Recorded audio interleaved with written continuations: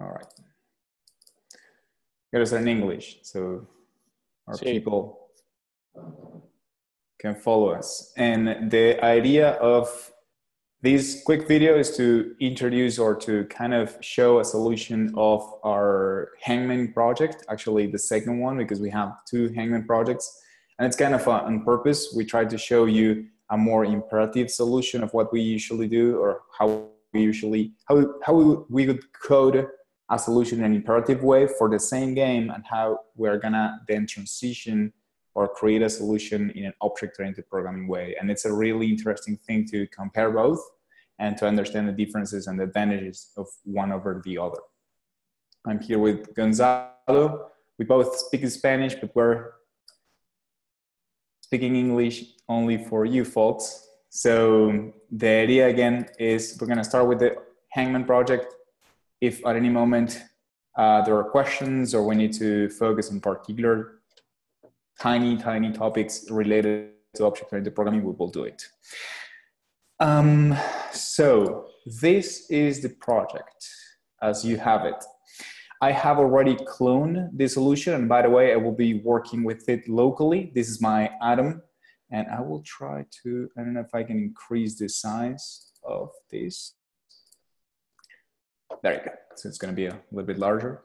And I will be working locally. I have the project already installed, right? And I have just created the virtual environment. Remember, I'm going to try to increase the size a little bit, not that much. There you go. And as usual, we're going to install the requirements, which in this project are just here in dev requirements. So -r dev requirements. And it's going to take a second.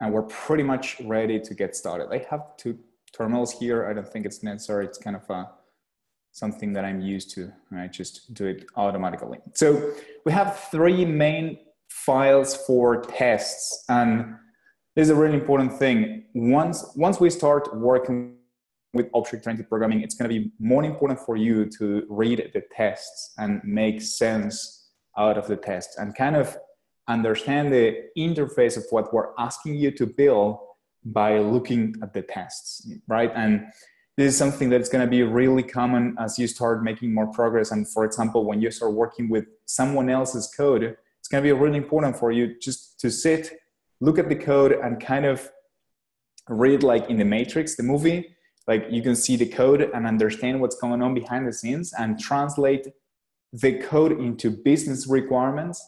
That's going to be a key skill for you in the future. Reading the code and without much effort translating it into the, again, business requirements. I'm speaking business, but in a more general term, like what's going on behind the scenes. We have three test files because we have three big parts in this project.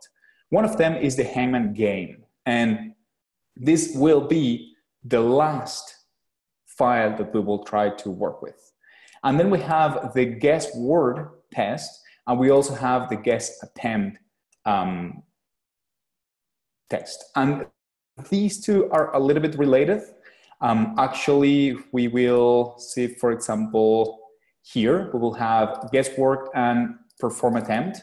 So if we could kind of draw a hierarchy of the classes that are related, the guess attempt is the one that it's kind of the leaf. It's the one that it's not related to anything else. So it's usually a good idea to start with these classes that are kind of isolated, because you can make all these tests pass by just focusing only in this guess attempt class, right? That's gonna be the idea.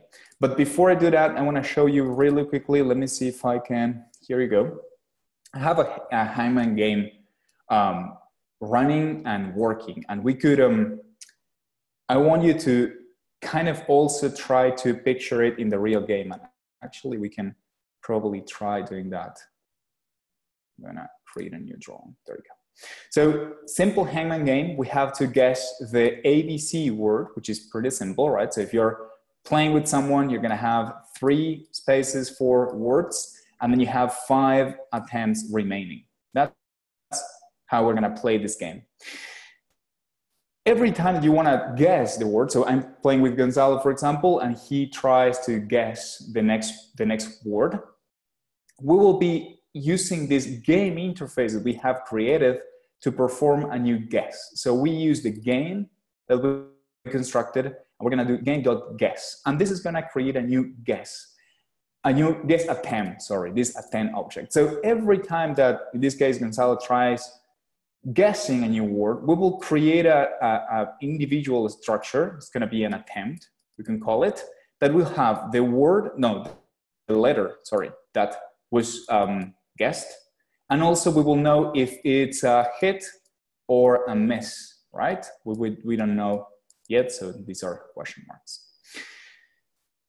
These objects that we're creating, this structure has kind of its own life. It's a completely separated class. Once I have created this attempt, I can ask things to it. Can I ask, for example, if it's a miss, if it's a hit? I can also ask if what's the letter, etc. And that's kind of isolated. This class is isolated without the game, right? Completely different structures is isolated in this. Where is it? Perform guess word plus perform attempt classes. So in these 2 files, we have these 2. This is a guess attempt completely isolated, and it's the class that I showed you before, and that's why I told you it's kind of a leaf. You can work with it, and you can solve this sole class by itself. Now we're going to start understanding the interface of this class. What things I can do with the class? What questions can I ask? Basically the methods. What data is stored within this class? Basically the attributes, right? So every class will have methods and attributes. Methods are actions that I can perform. Attributes are going to be the data that is stored in the class. So in this case, we know just by looking at this guess attempt, we see how to create it, right? So in this case, you have the class, and you have then immediately parentheses, and this is the init method of your class. It's the first thing you see. How am I going to create this class? And usually classes might be created with different sets of attributes. So it's important to immediately understand all the possible options you have to create a class. In this case, you can create it with a letter plus hit, or with a letter plus miss. These are 2 different possibilities to create a class. And you can also see that if you try to create it with the letter plus both miss and hit, an exception is going to be raised. And that's, of course, going to make your code fail. So this is not a valid option. Summary, we can create the init method. If I could picture in my head the init method of this class, it's going to look something like def init letter, and then I'm going to have hit and miss. And when I pass hit and true, I'm not passing miss. And when I pass miss and true, I'm not passing hit. So what that means that these 2 methods, the attributes, they're both optional, right? So to make optional values, we need to provide default value. So here I could do, for example, none and none. For example, it's one valid option. And something like this is going to be the final init method within this guest attempt class. And why I'm showing this to you, because the idea is that you're looking at the way the class is created, and you're, again, immediately picturing the way the object is created and the interface that it's provided by that object. So this guess attempt will be the one that will be created by this guess word. So here what we're saying is that this regular simple game that we have, this whole thing, we are kind of cutting it in pieces, right? And we're separating it in different pieces. The first piece we saw was this guess attempt, which is kind of an isolated structure. It lives by itself. It's just a guess attempt. The other piece that we have is the guess word, which is part of a game, but it's kind of this thing right here. It's only the word, right? And how we create the guess word? With only the word that we try to guess. The guess word doesn't know, for example, how many attempts you have remaining. It doesn't know how many options you have to guess. And that's a really important characteristic of object-oriented programming in general. And when you're working with data and designing systems, it's think about the responsibilities of each one of the objects. In this case, guess attempt has a really clear and tiny set of responsibilities. It needs to store that attempt of guessing. For example, someone tried to guess the letter X. On which word? I don't know, and I don't care. This class is a really I don't care class. It doesn't know anything. But that's also really good because implementing this class is extremely simple. We're going to see the implementation of this in a second. It's going to be a couple of lines, super simple. So you will construct your software and you will arrange your data in a way that it's kind of a huge Lego piece, right? It's like a huge Lego puzzle. It's just classes working one with each other and each one of them having a clear and tiny set of responsibilities. This is what I do. I don't care about anything else. I don't care the word. In this case, this is kind of a counterintuitive example too. The guess attempt doesn't know which word the user was trying to guess. It just knows the word and if it was a miss or a hit. In the same way, the guess word, it's just this thing. It's this thing right here. I don't know about these. I don't know about anything else. So for example, I could use this same class to play another game. I don't know, maybe we can come up here with Gonzalo with other game. We can think about, I don't know, a variation of Hangman, whatever. And we can use this same class. We can reuse, and here's where reusing code, it's so important. We can just keep our classes tiny, isolated, and reuse them in other designs. And how does this guess word class work? Well, you of course need to pass the word that you need to guess. So in this case, we know that it was A, B, C. A, B, and C. This is the word we need to guess. Once you have constructed this word, you will be, and you have here the object. Again, I haven't mentioned this, but once you see this, it's like you should start picturing the init method in your head. How can I construct a guess word? Once I create this guess word, and I have it right here, I immediately see one important public method, the perform attempt. I can try guessing something. And what is this perform attempt doing? Returning this attempt, and this attempt, it's not something like, for example, true false. It's not 1, 0. It's actually one of these things, one of these a little bit more complex structures. It could have very much just return true or false. But in this case, we're trying to keep more convenient and, how to put it, flexible structures. So instead of returning true or false, we return something that is a little bit more accurate. It's a guess attempt. The user tried to guess this word, and the guess was either a hit or a miss. Word.perform attempt, sorry. It's the first method of the guess word. It's a really important method. We also see that the word object has a masked attribute, this one right here. This masked attribute is basically generated from this word. I passed this word and it created a mask. And actually I tried guessing one of them. I guessed correctly, I know, because is hit is true. And now the mask has that word unveiled, if you want. It just was unveiled in that case.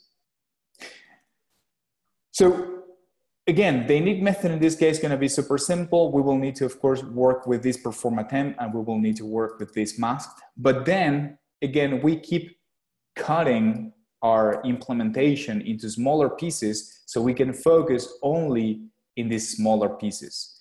And once you have all these, you will kind of create a larger object, which puts together the whole thing. It uses the guess word and it uses the guess attempt to finally create a game. So this combination of pieces is finally the game. And the game, it's just an orchestrator. It's orchestrating different classes. Think about a car. Think about a car. Do you have a car, like a piece car? A car is just a combination of pieces. There is no car, it doesn't even exist. It's a word that we give to this combination of pieces, right? We have a tire, we have a wheel, we have a seat, we have a door. This combination altogether is what we call a car. In the same way, a game will be a combination of the guess word, the guess attempt, etc. Let me start first by going over the guess attempt. Are they clear? Gonzalo, any questions? Yeah, I think they're clear. I mean, if you go back to the other one, guess word. So you mentioned that you have the class guess word, and it receives a parameter, and then you have some methods, right? And that's. Yep. I'm sorry if you go to the other one. Guess attempt. Guess attempt. Yes, on word. Yeah. So. No, they look the same. Go back to the other one. Guess word again. Sorry. Yes, so this one. And then you have the perform attempt. You know that this is going to be a method, right? This is a method. Yes. How do you know that's going to be a method, or what's going to be in the init clause or statement? Yep. As you mentioned, so in the init statement will be at the high level. You see guess word, and you have Python. Yep. So you know, okay, this class passes only one parameter. So that's gonna be use self letter equal letter, right? Yep. And exactly. then you go down and say, okay, and then I have some classes, and that's how you break it down, right? Yep. Exactly okay. Like that. You start. First step is usually realizing how the object is constructed. Okay, and then when you go to the few sentences below, attempt is hit, then you realize, okay, that attempt is hit is coming from the other class that I already just built, right, on the other side, right? And that's when you start seeing the connection between one and the other. Okay. Exactly. Sounds good. Exactly like that. So let's start with guess attempt, which is, I think, the simplest one. It's going to take us a few lines. It's going to be resolved. Something that I haven't done yet is running the test. I usually run them and make them fail and see them failing first.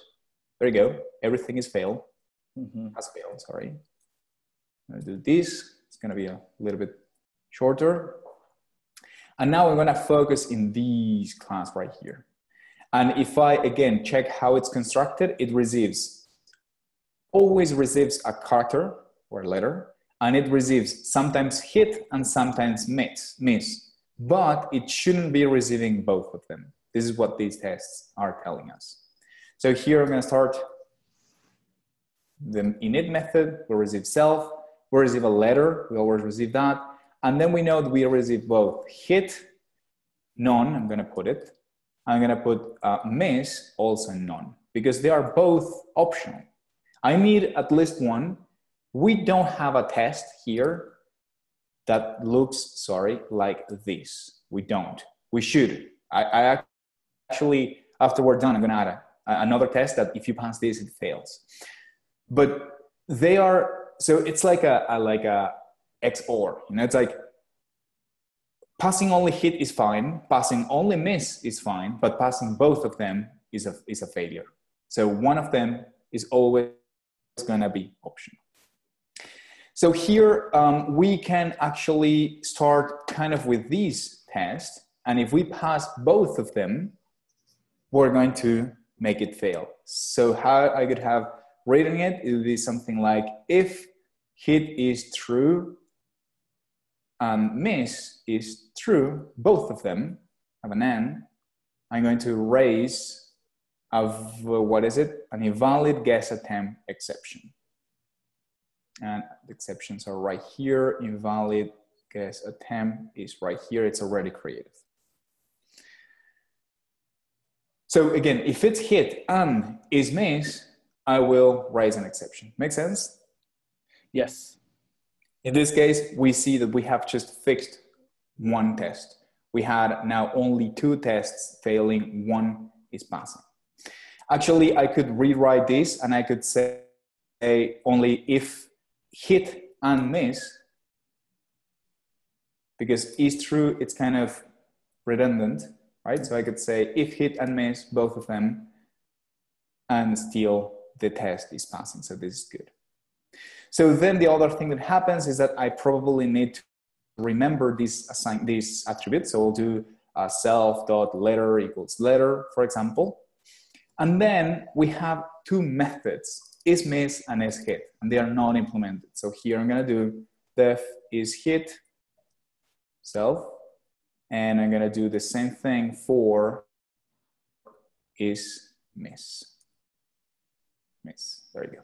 And if you check, they don't receive parameters, so that's also important. This is kind of like reverse engineering. You're looking at what we have used and the way we've used, and you have to figure out how to write it, basically.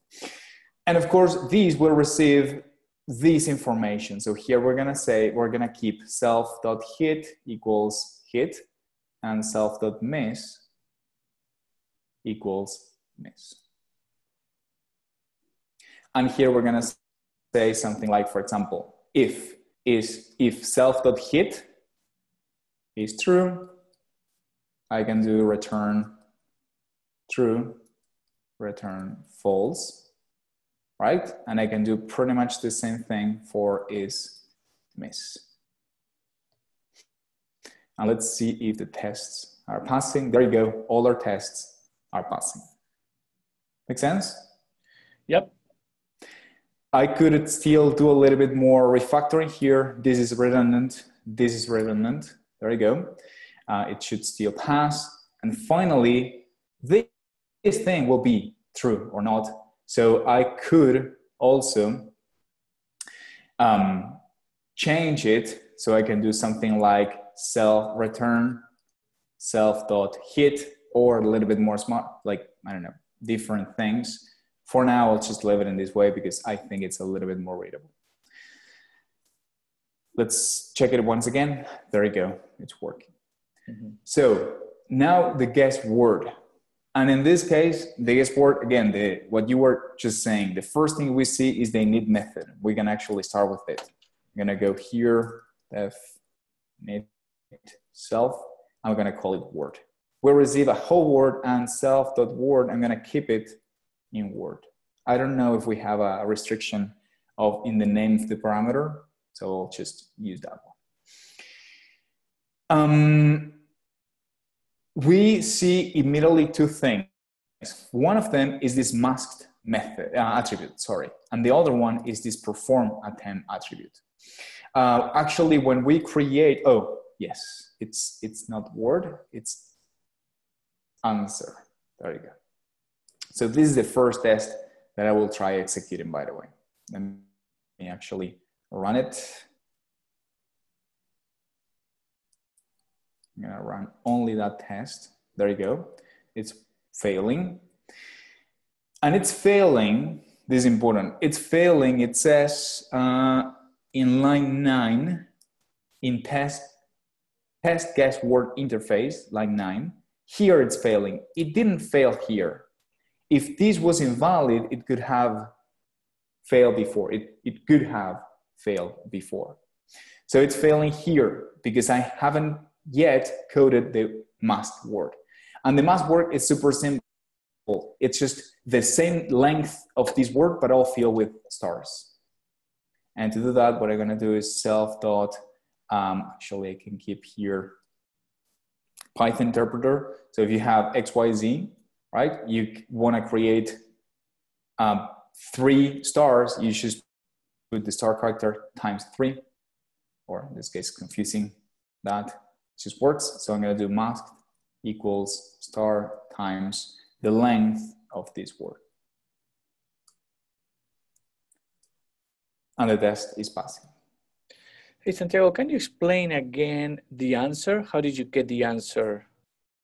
Self.answer. Yeah. Where that one coming from?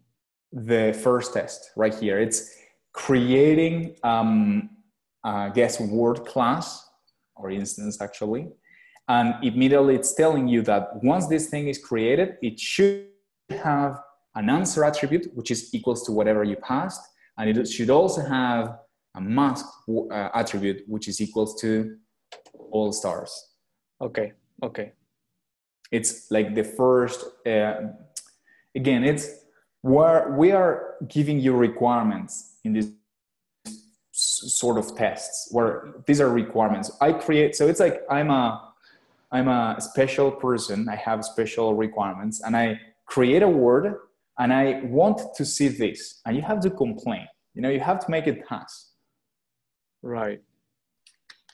It's the way we're basically giving you those requirements. Right. But answer and mask, they are not a method, right? Within the class. They're attributes. They're attributes. Okay. And the word before the answer is the object of that one, of guess word.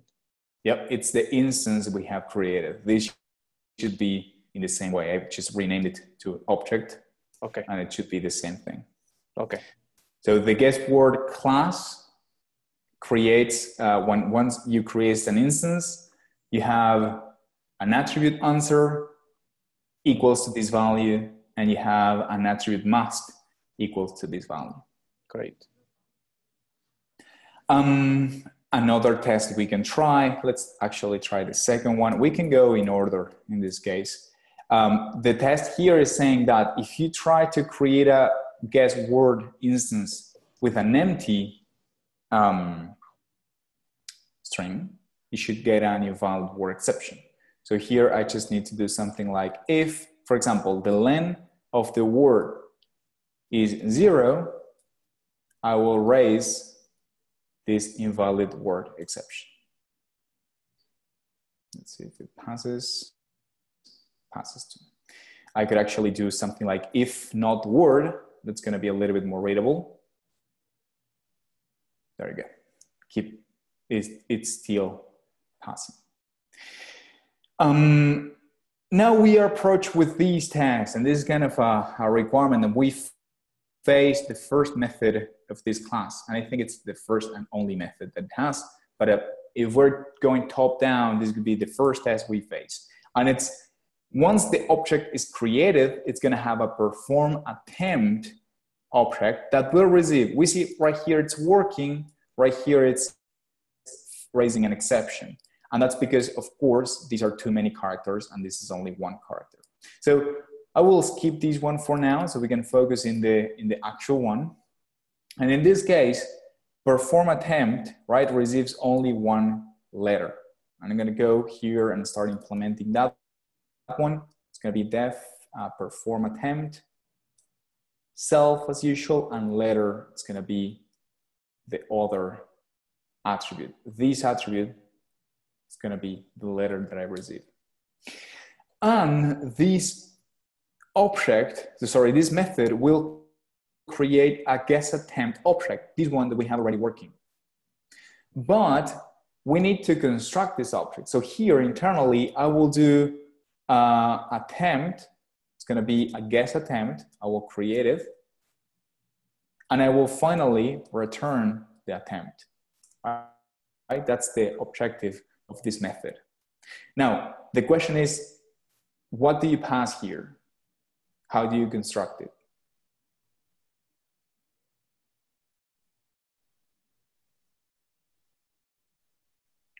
You're asking me, Santiago? Yep, if you want to.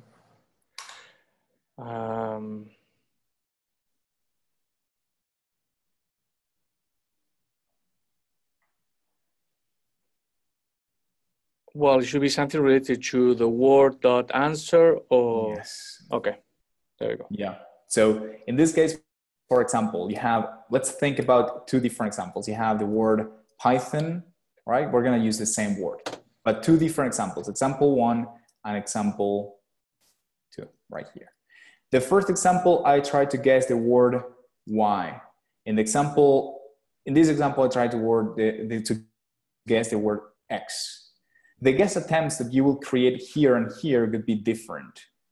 Because obviously, in this case, guess attempt is gonna have a Y, and in this case, right here, it's gonna have an X, right?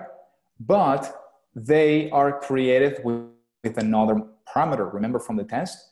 Guess attempt is created with that character that was tried to guess and also either hit or miss.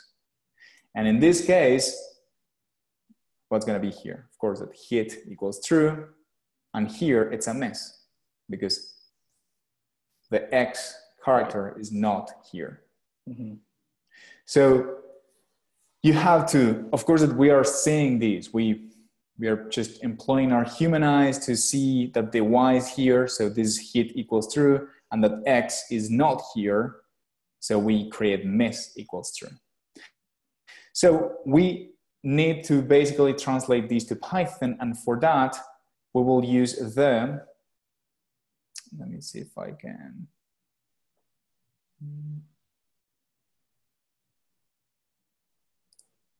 No.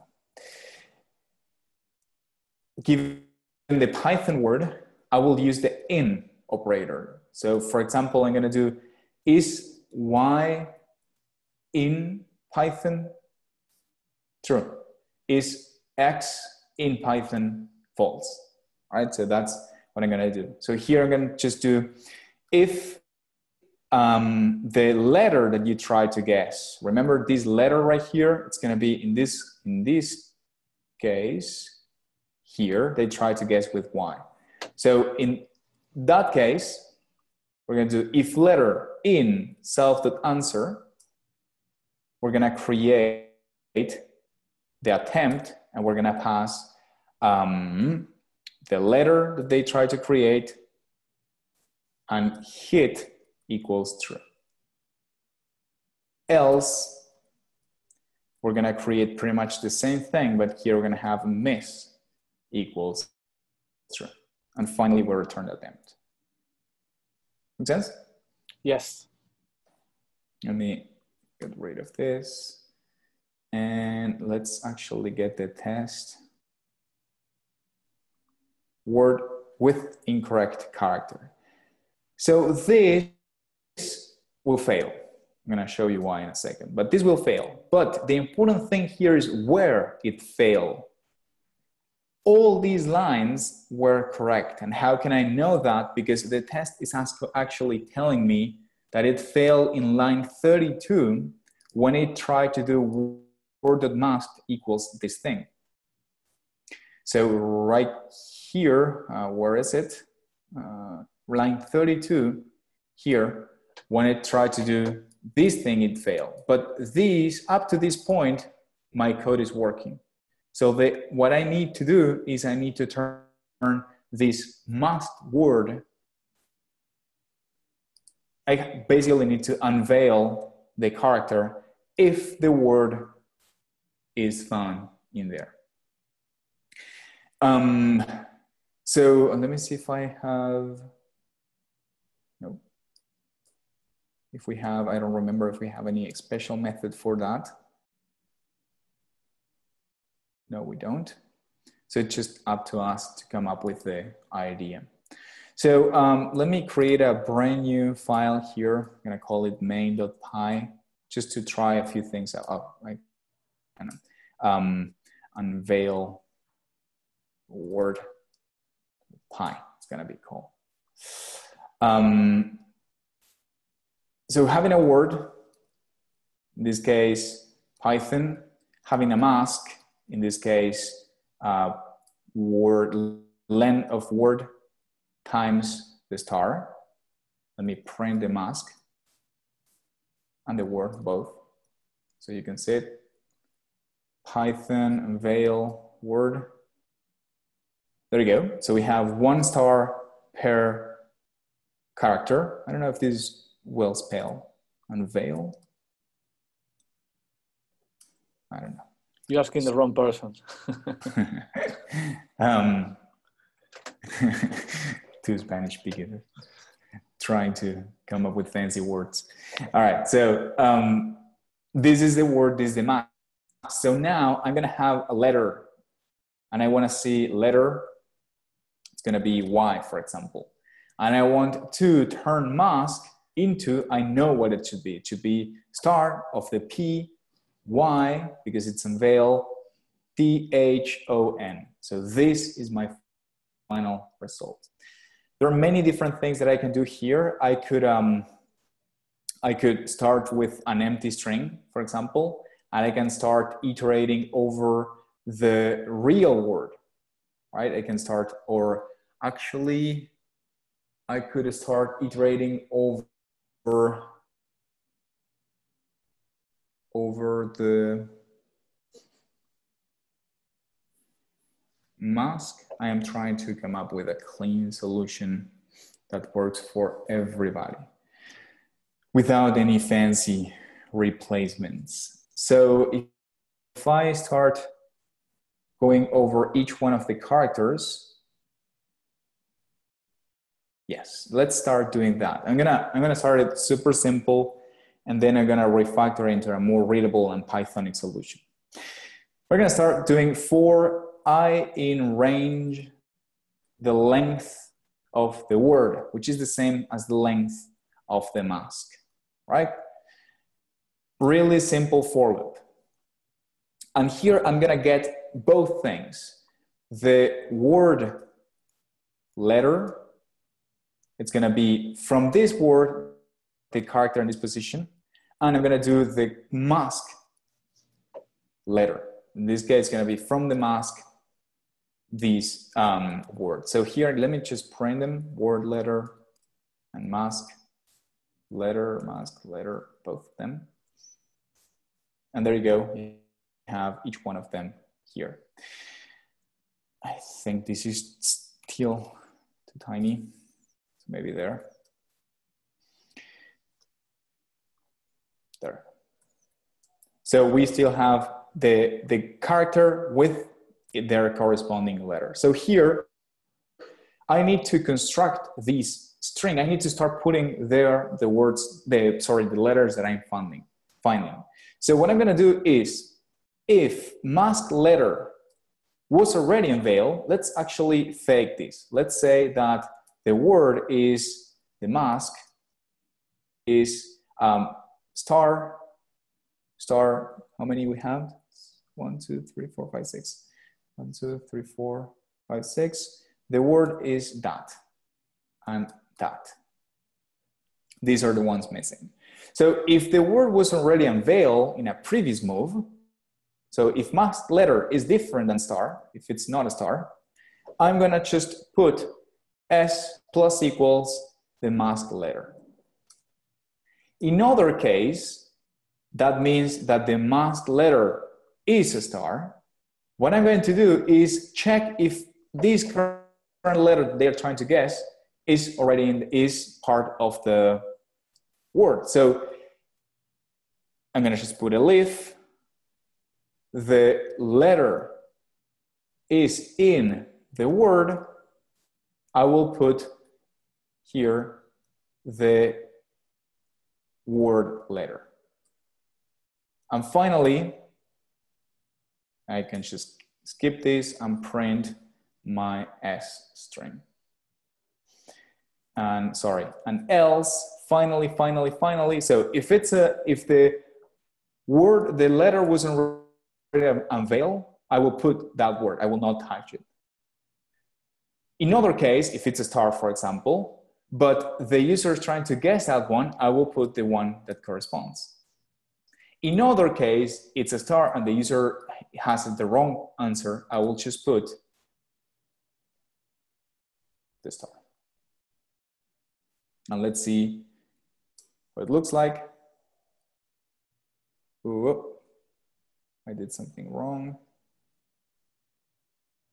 Plus equals. I have too many things printed out. There you go. So we're unveiling the whole thing, and that is because, so if the mask letter is not a star, if the letter, oh no, the letter is equals to that given letter that I just got. Sorry, my bad. Let me try, there you go. Now it works. Sorry, does this change make sense? Yes. Okay, so that was my bad. So I'm just iterating over each one of the letters, and if they make sense, I swap them. So what I'm gonna do is just unveil word, answer, mask, and letter. I'm gonna turn it into a function. I'm gonna put this thing here, and we're gonna finally return S. This is gonna be answer, and this is gonna be mask. It's gonna be, that's it. So here we will do unveil word of word, mask, and for example, Y. Let's see if it works. There you go, worked. Or the O, and it also worked. So I can just take this thing, I'm gonna speed up a little bit. I'm gonna copy this one, and we can put it anywhere. I could actually put it into a method. So if I turn this thing into a method, these two are already provided. It's gonna be self.answer, and this is gonna be self.masked. There you go. So we're back into the test. This was again the line that was fail, because we need to, if it's a hit, we need to replace the mask with the new mask that we have. So here, what I'm gonna do is, if the attempt is successful, I'm going to do self.mask equals self.unveil word with this new letter. And let's see if it works. There we go. So our test is finally passing. Make sense? Questions? Yeah, makes sense. No questions so far. Awesome. So we are finally ready to start approaching the Hangman game by itself. I don't know if we have any other tests failing. Let me just, I think we have one or two more failing here. Uppercase, lowercase. Yeah, and false is true. This one is first, so this test is the one failing. There you go. So perform attempt.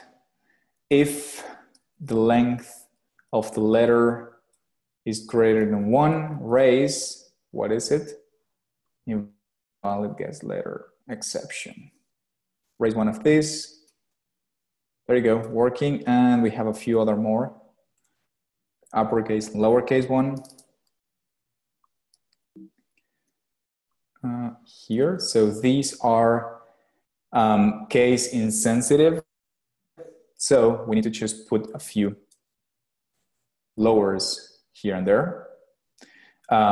Basically, what we need to do is, if letter dot lower is equals to the word letter dot lower, we're gonna append it slower, I think, because I think it's just doesn't care about casing.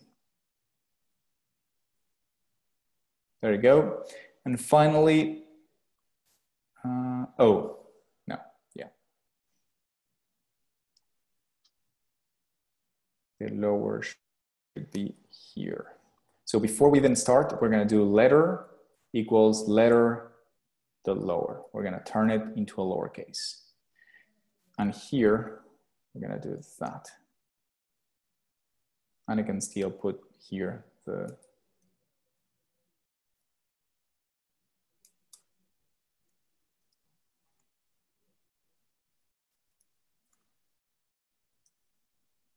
there you go.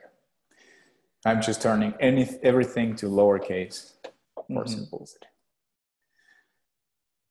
Finally, we're pretty close. The Hangman. The Hangman game is again this structure that it's pretty much holding all together.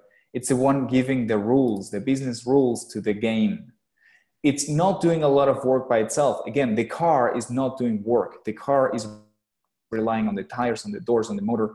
In this case, the Hangman game, it's just setting the rules. It's gonna say how many attempts you have left, if you have won, if you have lost, etc. So let's start tackling the methods one by one. First one right here, this is one that is usually also bringing a little bit of confusion. This is also another thing that you should kind of read and try understanding by the way we're using it. What you see here is a class, and immediately after you see a method being applied. You see a dot, you see a name, you see parentheses. This is a method being applied to this class.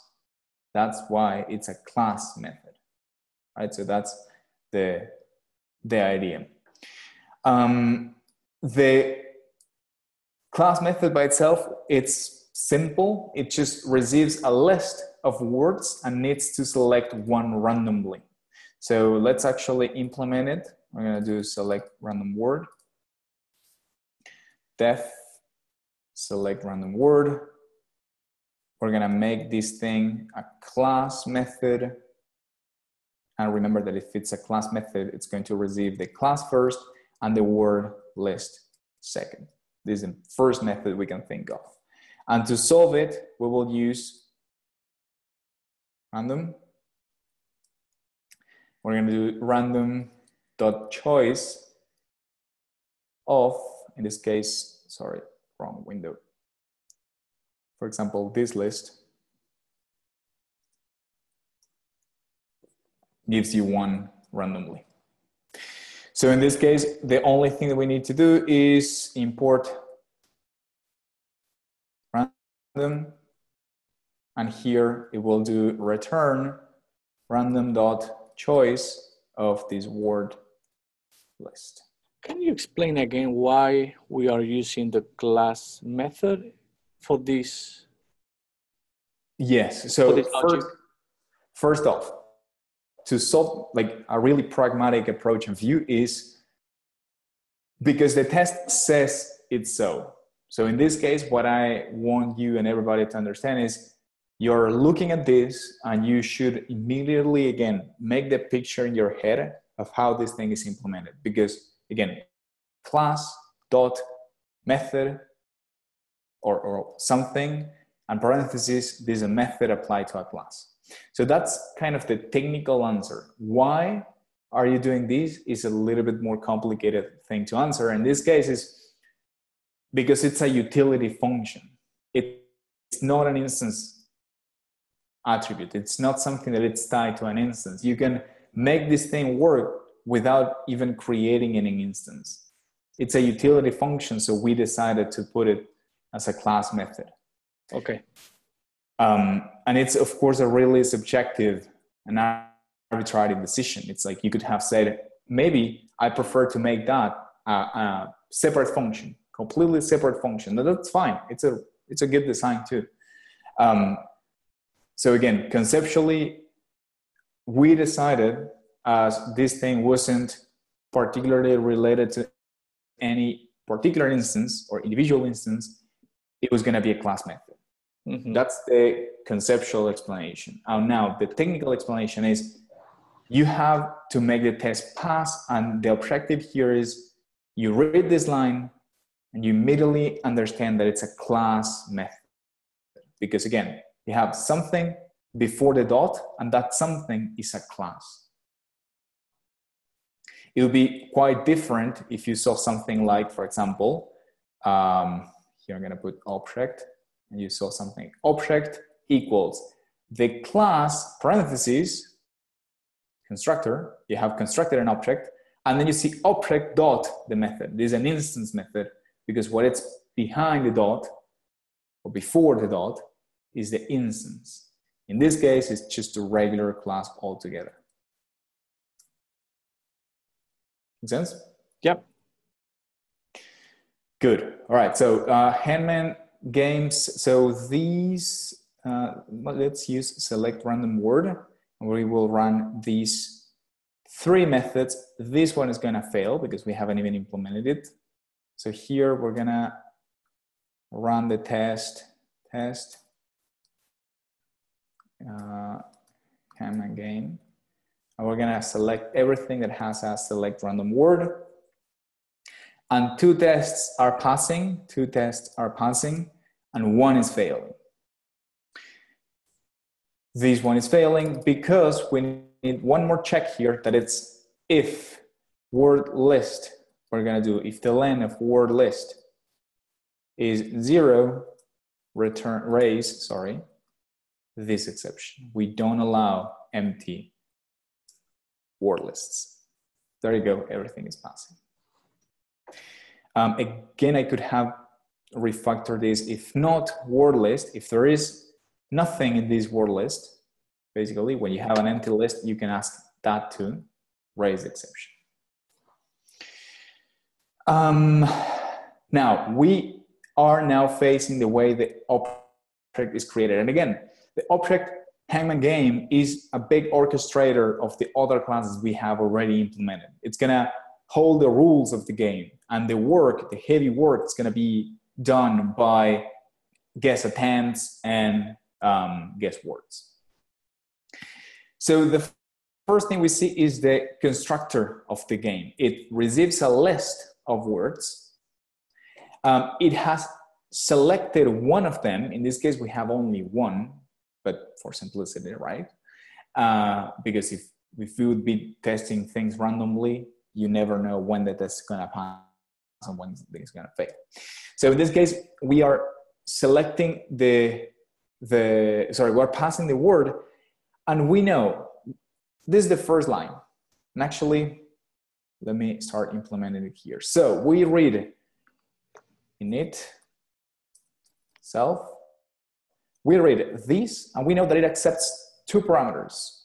Param1, param2. The second parameter, we know its call or its name number of guesses because it tells us right here. So I'm going to replace param2 with that. And the first one, I think there is no restriction. We can call it whatever. I will just call it for consistency word list again. So this is kind of our first test. If I run this test, this shouldn't fail here. It's probably going to fail here, but at least I have made progress and 1 line is already covered. Oh, sorry, there you go. It's failing in line 26, this one right here. So that's good. And why is that? Because now we see the test is telling us that this object that was created has an attribute remaining misses, which is equal to this thing that we passed. So here it's going to be self.remaining misses equals to the number of guesses that were available. So of course, we have just started the game. A game when you have 3 guesses to perform.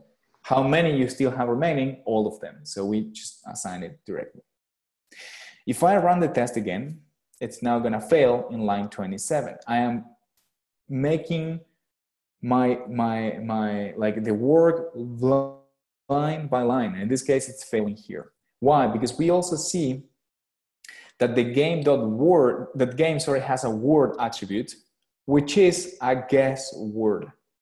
So here what I'm going to do is self.word, it's going to be a guess word. But what's going to have?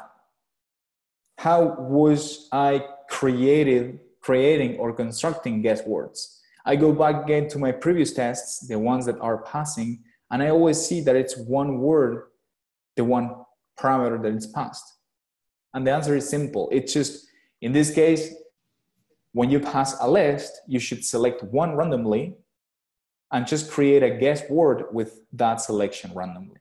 So here, I'm gonna first selected word. It's gonna be self dot, and I'm invoking here my class method.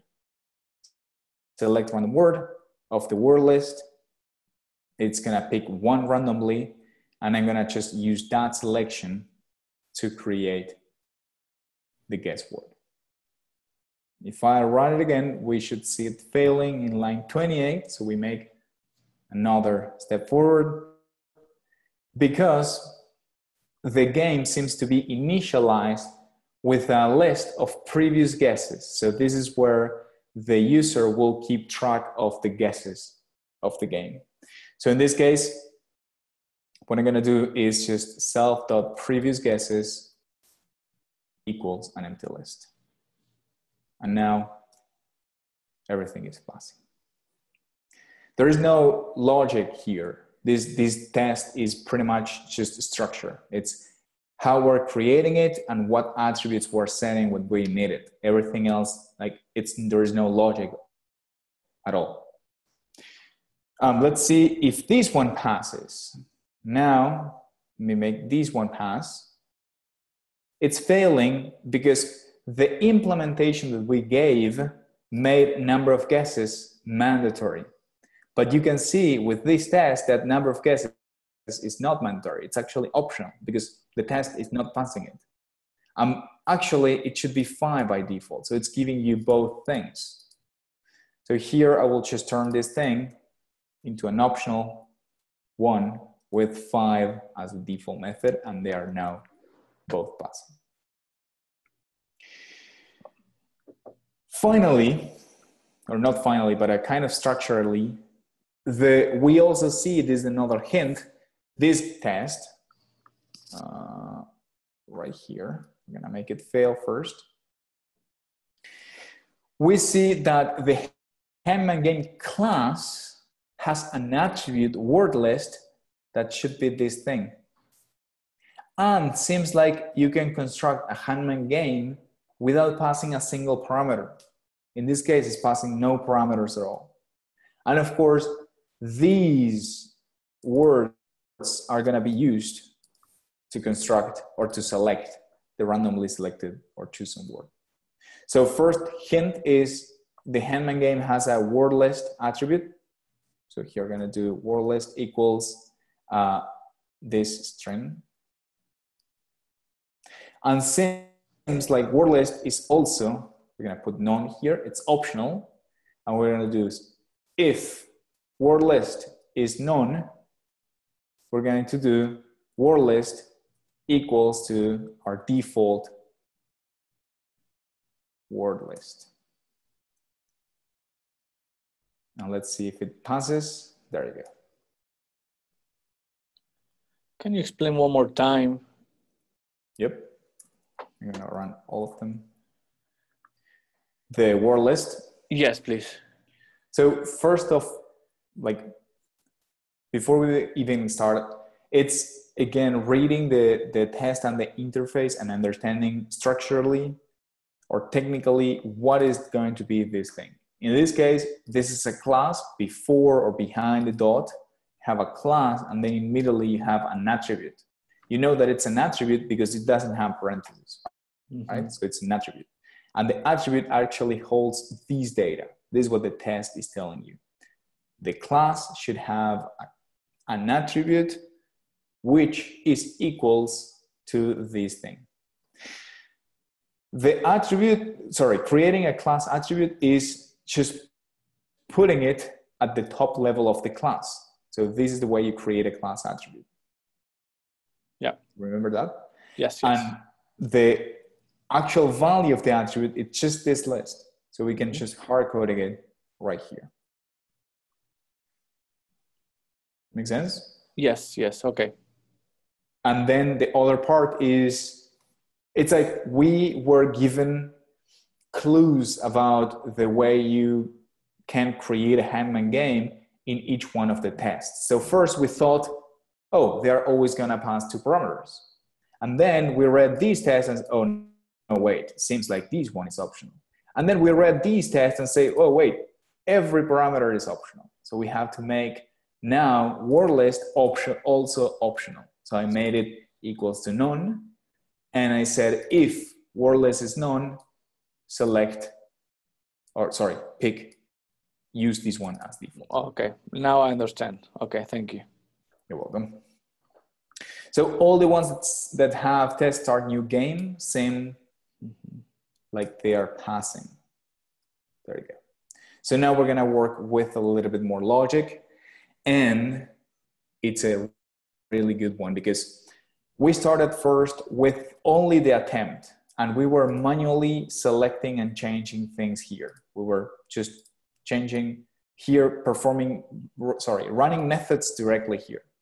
Then we moved to the guess word, and we were performing an attempt, and it was creating one of these for us. Now we're one step, like one level out, and we will do a guess, here, we're gonna do a guess at a method in the game, and this game is gonna give us an attempt, but it's also gonna keep track of the word and the mask and everything. So it's gonna basically put everything back together. It's gonna use the attempt, it's gonna use the guess word, the one that had the mask. So first thing, it's again, line by line. The game is created, we have already figured that out. Now we're gonna implement the guess method. In this case, we're gonna do, I'm gonna create it right here. So we see it at the top of the screen. Guess, self, and it receives a letter, only one letter. So here I'm gonna do letter, self, no, sorry, that's it. And we see that this method returns an attempt. How were we creating attempts? Well, we were using the guess word to perform an attempt. So in this case, we're gonna do self.word.perform attempt with the letter we have just received.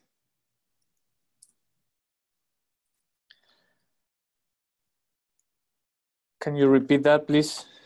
Yep. So again, the idea of the Hangman game class is that it should be a big orchestrator of things. The Hangman game will receive a letter, for example, the letter Y in this case, and it doesn't know anything about pretty much nothing. It knows nothing. It doesn't know that there is a word that there is, because it was basically relying on the other classes to create these structures. For the guess word, for example, it created a guess word class. So when it receives a letter, it doesn't know what to do. It needs to rely on the guess word to create the attempt. Mm-hmm. So here, remember this back from our previous test, the guess word, we had a perform attempt and we passed. So we had one word that was the correct one, and we passed the letter we were trying to guess to this guess word.perform attempt. Make sense? Yes, yes, perfect. So I am just going to do that inside the Hangman game. I'm gonna say, hey, I'm looking this from the outside world. I am interfacing with the Hangman game and saying, hey, Hangman game, this is my guess. And the Hangman game doesn't know how to use it. It will forward it to the guess word by performing an attempt. And here, that's what we're doing. It's gonna say, hey, self.word, I don't know how to do this. Please take care of performing the attempt with this letter and give me whatever you received. Okay. And it's going to return that thing, which is what I'm doing right here. So, yeah. Yeah, so I was going to say, so when you use the letter on the parameter for guess, it should be associated with the same letter from perform attempt, right? They are the same, right? Yes. So they need to be exact match. Okay. Yeah. It's like, for example, it's like you are talking to your car and you're trying to unlock it with the remote, and you are telling something to the car, but actually the car, again, it's not doing much. It's just forwarding actions to something else. Open the doors, roll down the window. So the car, if you think about the car, it's only that tiny computer that handles the whole thing. So with the remote, you say, hey, car, open. The car is then forwarding specific actions to each one of the pieces or components that it has. Right, makes sense. So this is the same thing. It receives a letter, but it doesn't know what to do with the letter. It just relies on the guess word that it has previously created to perform the attempt and return it back. And now, hopefully, if I run these tests, we're going to see it failing. But so we were tackling line by line. I think that all these 3 lines up to line 54, they should be working. So hopefully it's going to fail, but it's going to fail kind of here or maybe here. So we're going to see. I run it. There you go. So it failed in line 56 right here. And why is that? Because it seems like every time that you try to guess, you need to append the previous guesses, right? Yeah, exactly. You need to keep track of the previous letter. And in this case, it is pretty much as we would be playing Hangman game here. It's like you need to keep track of the guesses that I perform. As I'm guessing, you keep track of the guesses, the previous guesses, and then you, of course, every time I fail, you will decrease these. That's the whole state of the game. You're keeping track of the state of the game. Right. So here, before I return, what I'm going to do is self.previous_guesses.append this given letter that I have just received. Actually, I can do it first. Right there. The first thing that I do is I keep track of the state, and then I keep the rest of the word. So now the whole test is working. This test is working. This functionality, for example, this functionality right here and this functionality right here, they will already working because I worked individually the guesswork. So this one should already work again, hopefully. Yep, because it's a good one. And now we're gonna work with an incorrect one or with a mess. And this is probably going to fail. I'm gonna run it. There you go, we see it failing. And why is that? Because if the guess is a miss, it should decrease the number of guesses that you have available.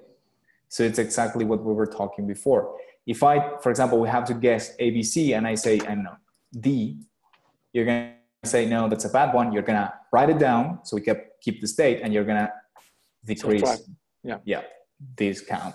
So here in the game, now that we have this attempt, we need to check if attempt is miss. And if it's a miss, we'll do self.remaining misses minus equals 1. And let me run the test. There you go. Now it's passing.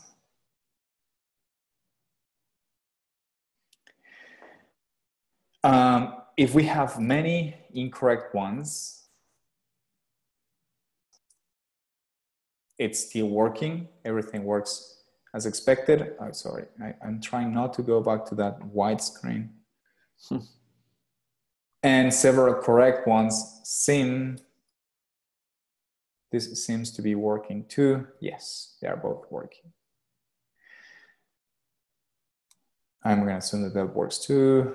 Case insensitive, game wins. So now we're going to deal with the case of winning the game and losing the game. And these two tests will probably fail. The way the game works is whenever you perform a given action, a game in general, any game, it's a huge state machine.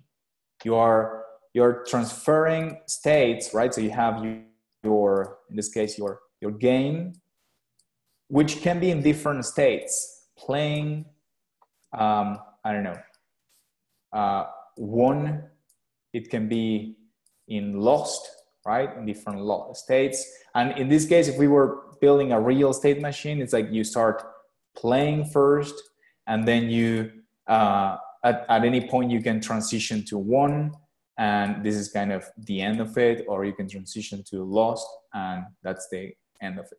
These are the states of the game, but how can you mark the transition? How can you indicate that the game is changing its state, that it's transitioning to a new state? We do it with exceptions. We say, for example, here, you're playing the game, and to signal that the game was won or lost, we're gonna say, raise an exception, that it's not an exception because something went wrong. It's just to signal a change in state. We're gonna say exception, and it's gonna change the state to won. So in this case, what we know is that we're gonna select a super simple word.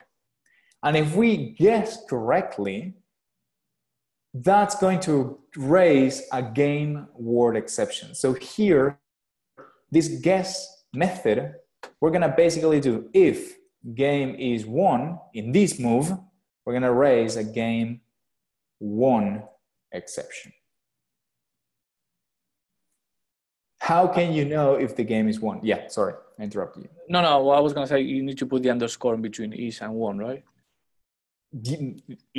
But this is not a variable. This is kind of a... Okay, I thought you were gonna... Okay, I thought you were gonna... Yeah, it's like a pseudocode or algorithmic preposition. I'm going to say, if the game is won, I want to raise this. Now we're going to translate it into code. Okay. How can you realize if the game is won? Yes. Well, in this case, if the unveil and the answer, they are the same, yep, it is won, right? Yep, exactly. So we're going to say if self.word.answer is equals to self.word.masked, we're going to raise the game won exception. So here, let's run it again. There you go. It worked. I mean, now it's failing here. Finished. Failing right here. And here we get more clues about our class. It says, oh, wait, this is something that we haven't seen yet. We see that there is a is finished, and there is a is won, and there is a is lost functions. Is finished, is won, and is lost. These methods, what I'm going to do is just here def is finished, self. If is lost, I'm going to create an empty first, is lost, and here is won. These three methods are the ones that I need. And the logic here is going to be pretty much the same thing as this one. If, for example, right here, if they're the same, return true. In other case, return false. And this one right here is the method that I could use here. And it's going to be a lot more clear too. Self.is1 raise game won exception. How can you know if the game is going to be finished? Well, if self.is1 or is lost, or self.is lost, return true. In other case, return false. And I think we kind of have everything working, except but we haven't figured out is lost yet. Let me cheat here for a second and should put return false for now. There you go, it just works. I hard-coded this solution, which of course it will not last for long, but for now, it just makes our test pass. Now we're gonna implement the lost one, and this will require us to make that one work. So what happens here? We're playing a brand new Hangman game. You have a long word to guess, and you have only one attempt. This word is Python, and your guess is the letter X. So I'm gonna say, this is your guess. I'm gonna decrease this to 0. I'm gonna say, sorry, you have just lost the game. Yeah, right? Remaining misses less than 1, right? Yes, exactly. So yeah, we can put it if remaining, if is miss, and I decrease this one. If, as you said, self dot remaining misses is less than 1, I'm gonna raise a game lost exception. Game lost exception. I think our logic is good. Let's try it. Do you also need to return true? No. When you raise an exception, there is no return. Okay, and you don't do both, right? Like a return true and, well, no, you cannot return true. True and raise. Yeah, so one function can finish or exit because of 2 different reasons. Exception or return, but one of them, not both. If you return, you cannot raise. If you raise, you cannot return. Okay. You should see that as your functions are going to be kind of a chain of things. You call one function that calls another function that calls another function. The return is basically passing the value function by function. Mm-hmm. The raise is doing this. It's saying we can no longer process this thing. Yeah. So I think our logic is fine. We just run this. Is finished is now giving us the wrong value, because we are, of course, hard coding is lost. It's something that we now need to tackle. So how can we know if the game is lost? Well, we should have it right here. So I'm going to put true.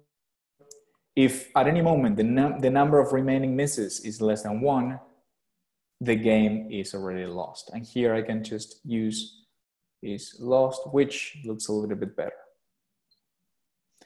And now, there you go, the test is passing.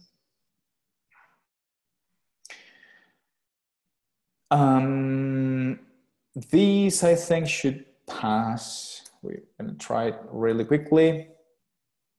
Yep, they're all working. Everything that should work. That should work. Should work too. Work too. We have a lot of tests. There you go. These are another test that we need to cover. And conceptually is, once you have, this was our big state machine. You have a game real initialized. Then you were starting to play the game. Then when the game was won, for example, you raise an exception and the state transitioned from playing to won. What happens if a user tries to keep playing the game? Now you will raise another exception saying you cannot do that. Basically, you cannot keep playing because the game is already won. So that says that here, if I show you the test that's failing, it's saying line 84, here, 356, 356, because this one is not raising a game finish exception. So this is telling us if someone is trying to play with a game that it's either won or lost, of course, we will raise a game is finished exception. So what we can do is pretty simple. If self dot is won, is finished, raise a game finished exception. There you go. Now a test is passing. And already lost, also pass. Make sense? Yes. Let's run all of them. There is one failing.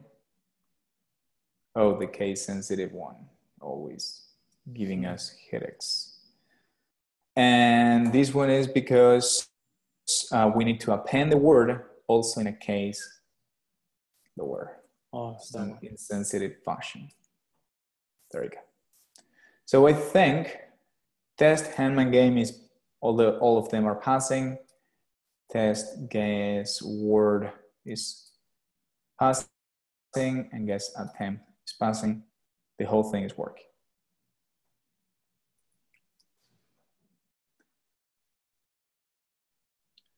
Very good. Makes sense? Questions? Yes. No, it makes sense. I would love to have a copy of the code so I can slowly digest it, review it, and. Yep, I can push exactly the solution. Okay, yeah, but great session, Santiago. Thank you so much for doing this. Actually, let's add everything. I'm gonna create a new branch. Live solution.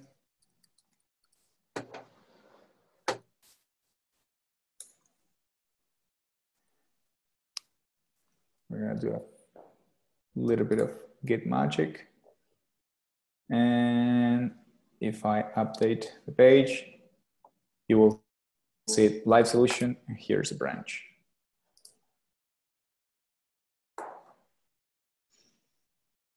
Perfect. All right, great session. I'm going to, once the recording is available, I'm gonna post it so everybody else can see it. So smile for the camera. And best of luck. Thank you so much. If you have any other question, let me know. Awesome. Thank you. Gonzalo. Bye, Santiago.